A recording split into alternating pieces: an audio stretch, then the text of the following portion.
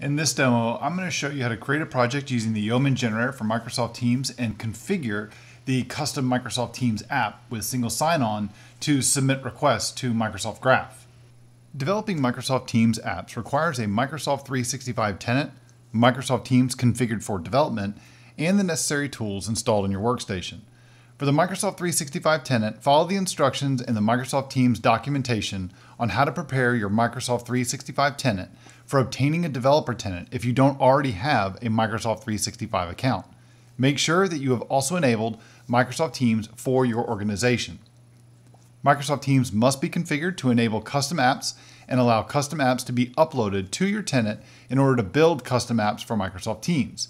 Again, follow the instructions on the same Prepare Your Microsoft 365 Tenant page that I previously mentioned. You'll use Node.js to create a custom Microsoft Teams app in this module and in this demo.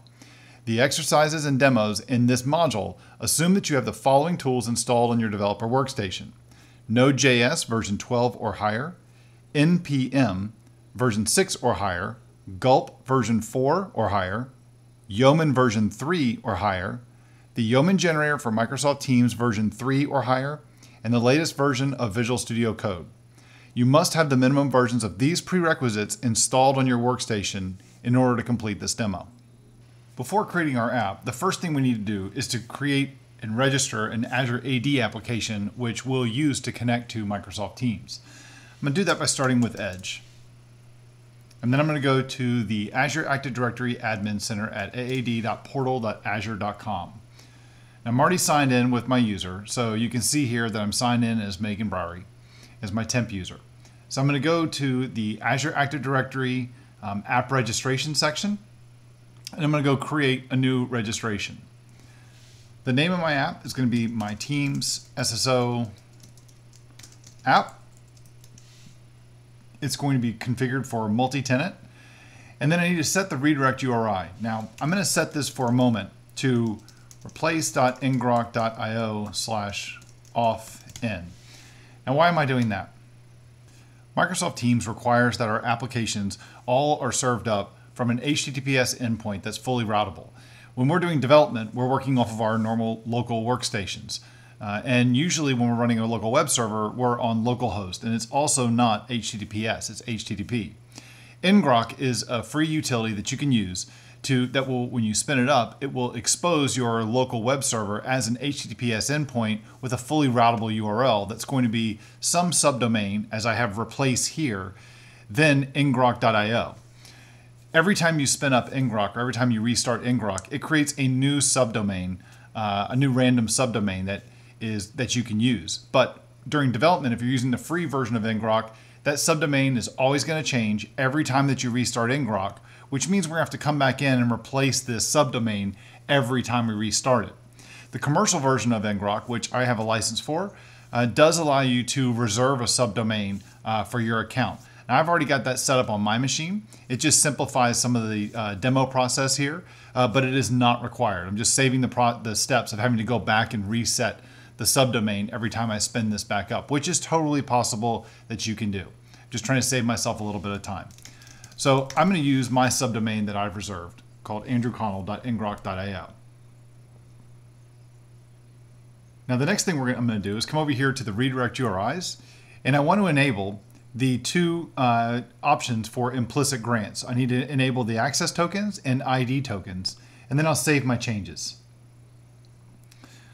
Now the last thing I'm going to do is I'm going to go ahead and create a client secret. So I'm going to go ahead and create a new client secret, accept all the defaults, and let it create our secret. I'm going to save this inside of VS Code, or just as a text file that I can access later.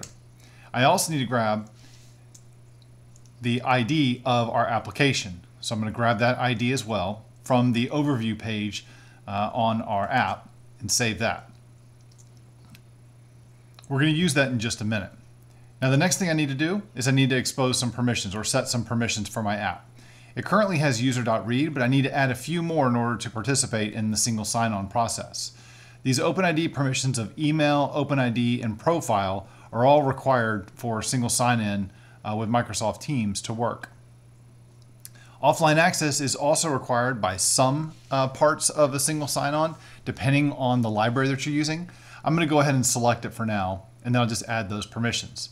Now, anything else that my app was going to do, I need to add those permissions as well. And I should, in production, have my users go through a consent prompt to make sure that they grant the application these permissions. However, just in the interest of this demo, as an administrator, I'm going to go ahead and consent to all permissions that are going to be requested on behalf of all the users in my organization. Now, the next thing I'm going to do is I'm going to go ahead and expose an API. Now, I need to do this in order to create a new scope or a new permission that Microsoft Teams is going to need. So I'm going to come over here to the application ID URI. I'm going to select set, and you notice here it has my GUID for my application already listed. Well, I need to add something else. I need to add the subdomain for my application that is going to be hosted. So as I talked about earlier, if you're using the free version of ngrok, when you spin ngrok back up, you're going to need to come back in and update the application ID URI in order to make sure that it's always using the correct address there. Now, the next thing I need to do is to define a scope for our application. So a scope is like a permission that we can grant or that people can grant consent to. I'm going to create a new permission here, and this new permission is going to be called access as user. This is something that Teams is going to request whenever it goes to grab an access token or grab an ID token for our user. So I'm going to say that the permission scope is called access as a user. Administrators and users can grant this permission. And then if the permission was going to if it was going to prompt someone for the permission, I need to list out a description of what they would see. So if an administrator is going to grant this permission, it's going to be described as Teams can access the user's profile. The description is Teams can call the app's web APIs as the current user. And then for the user, if they were getting this permission, it'll say Teams can access the user profile and make requests on the user's behalf. And then for the description, it'll say Teams can call this app's APIs with the same rights as the user. And I'm going to set the state of this permission to enable, which means it's actually it'll be available for use. Now, the last thing I'm going to do is I'm going to specify 2 client applications that are going to automatically be trusted by our Azure AD app. These 2 apps, you're going to list them by a GUID. And these are the Microsoft Teams clients. So the first one is all of the Microsoft mobile and desktop clients. So I'll go ahead and add that. And then the second one, the second GUID I'm going to list here is the Microsoft web client. These GUIDs are all listed in the Microsoft Teams SSO documentation. So refer to the documentation for more details.